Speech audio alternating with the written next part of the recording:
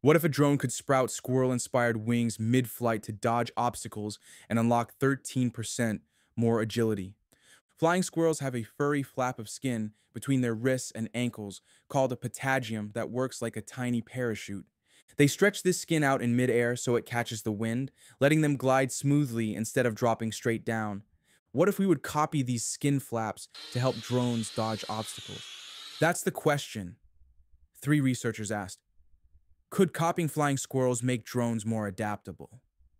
Just 13 days ago, the team unveiled their paper, a highly maneuverable flying squirrel drone with agility improving foldable wings. Aviators have battled the stubborn resistance of air for centuries, dating back to the first glider tests in the late 18th century.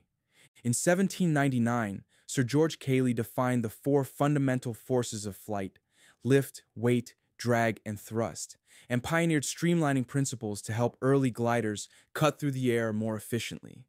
Yet today, aerodynamic drag remains a major hurdle for many multi-rotor drones, limiting their flight endurance and agility. They built a small quadrotor and added two servo-actuated foldable silicone wings to its frame. They taught a compact, physics-informed neural network on board to learn how the wings boost lift and drag, then fed its predictions into a control system that blends wing movements with motor thrust. Finally, they ran the drone through both simulated obstacle courses and outdoor flight tests, and found it cut trajectory tracking error by 13.1% compared to a wingless version. That means that the drone can follow its intended path more precisely, reducing drift and improving its ability to weave around obstacles safely and smoothly. For you, that translates into a UAV that's more reliable in real-world missions.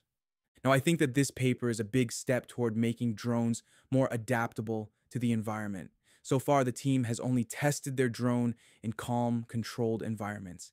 It would be cool to test it in real-world outdoor wind and turbulence to ensure its agility hold up to practical flight conditions.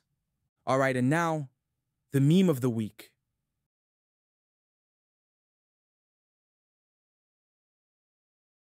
Thanks for watching.